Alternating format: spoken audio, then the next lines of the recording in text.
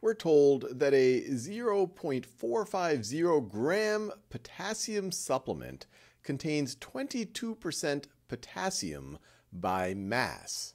The potassium is present in the supplement as potassium chloride, which has a molar mass of 74.55 grams per mole.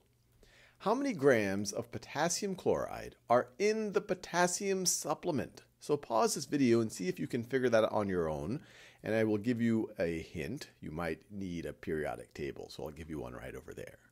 All right, now let's work through this together. So they already give us the molar mass of potassium chloride, but it'll be useful for us to know the molar mass of potassium itself, and we can see it's 39.10. So for potassium, it is 39.10. That's its average atomic mass, but you could also view it as 39.10 grams per mole of potassium. I could write it like that.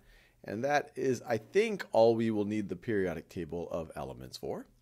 And so how do we think about how many grams of potassium chloride are in the potassium supplement?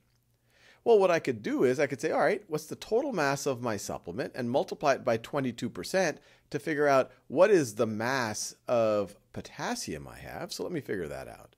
So mass of potassium, that is going to be my 0.450 grams times 22%, which is going to be equal to, I'll get my calculator out, 0.450 times 22%, or 0.22, is equal to 0.099.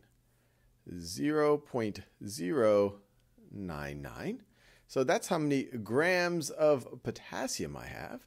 And now I can use that to figure out how many moles of potassium I have. And if I know how many moles of potassium I have, all the potassium is present as potassium chloride, because then I'll have the same number of moles of potassium chloride. And then I could figure out, well, based on the... And if I know the number of moles of potassium chloride, well, then I know the mass of potassium chloride because they give us the molar mass. So let's do that. So we have 0.099 grams of potassium. And I want to figure out how many moles of potassium I have. So I'm going to multiply that times 1 mole of potassium has a mass of how many grams of potassium? And we can see it right over there. It's 39.10 grams per mole. So 39.10. 1 mole is equivalent to 39.10 grams if we're dealing with potassium. So this calculation will tell me moles of potassium. Now I have exactly 1 potassium atom for every potassium chloride molecule.